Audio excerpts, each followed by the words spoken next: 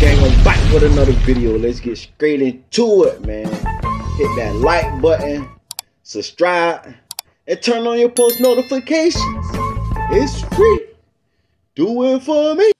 What up, gang? I'm back with another video. Reggie White Jr., head of security of Death Row, man. He say Tupac mom knew who killed him days after he died. He said they knew who killed him days after he died. They say the whole LA, California, the whole everything on the West Coast knew what happened. He said the people who profited off his death, entertainment outlets, like people who did documentaries and stuff like that, is the one that changed the narrative and made all these conspiracies and all this stuff to make money, so that drawed away attention from who actually the killer was. So that's why the public was late on finding out who really killed Tupac, because the elites, the higher up over the entertainment business, threw all these conspiracies out and washed away the truth. So only people really knew the truth was the people on the West Coast and the people that was close to Tupac.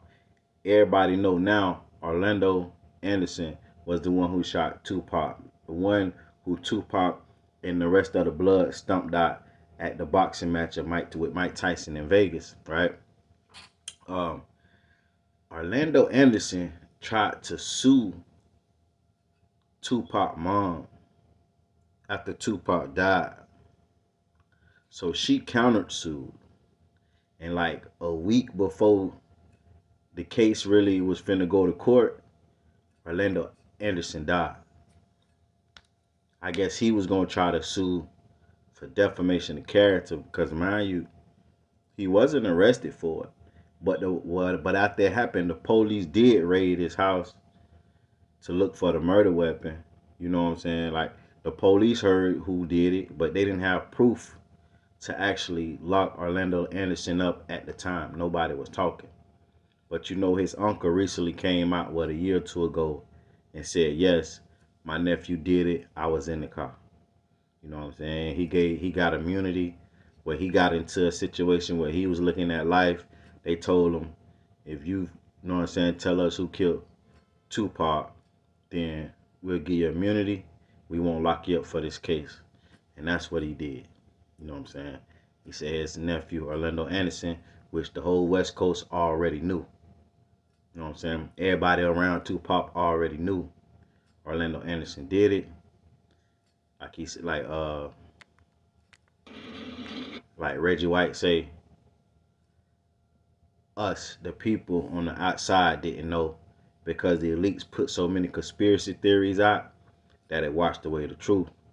But listen to him and check him out. They also mentioned something that I thought was pretty wild too, that I never heard before, and that's Tupac's mom suing Orlando Anderson for the murder of Tupac? Correct. Well, to be honest,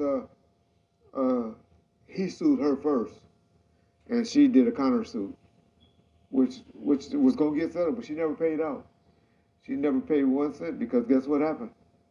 He got killed about a week before the settlement was about to go down, because they were going to pay him out, I think $78,000 or something like that.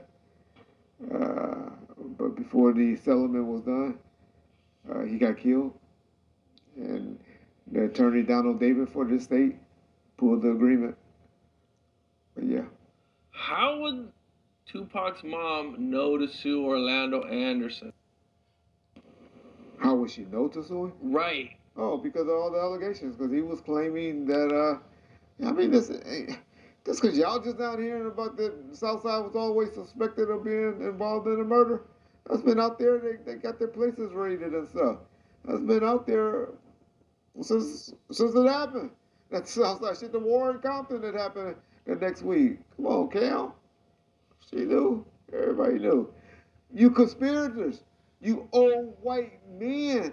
R.J. Bonds and Nick Bloomfield and Frank bitch-ass, line-ass Alexander is the one that came up to make some money off of this stuff and created new theories and stuff. Everybody knew the real of what happened back in the 90s, 96, after it happened. Shit, hours after it happened. Once people started talking and putting stuff together, they knew they had got into it with at the MGM. Yeah, all right. Promo alert! Listen, gang, I'm doing $20 promo.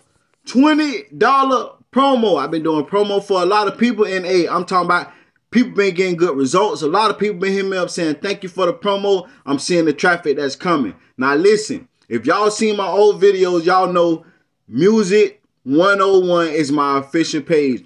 Music 101 YouTube is my backup page. Both pages have been deleted. Both pages have been deleted by Instagram. I don't know why. I don't know why. Now, I need y'all to go follow me on my personal page. And if you need any promo or anything, hit me up on my personal page. For some reason, you have to follow me to be able to hit me up in my DM. What up, gang? I'm back with another video. Yes, my Patreon will be coming very soon. In a few days, I'll be dropping the link in my Patreon on every video in the comment section. So make sure y'all looking for that. If you want exclusive content, I'm talking about shit that you know I can't post on YouTube, go to the Patreon. You want to see me react to exclusive videos you know I can't post on YouTube, go to the Patreon. You want to see me hanging out or me taking trips, go to the Patreon. You want to learn how to make money on YouTube or social media, go to the Patreon. You know what I'm saying? My Patreon link will be available in a couple of days, very soon, probably tomorrow. But just make sure y'all stay on the lookout. Like I said, after every video, once the Patreon link is up, my Patreon link will be in the comment section of every video.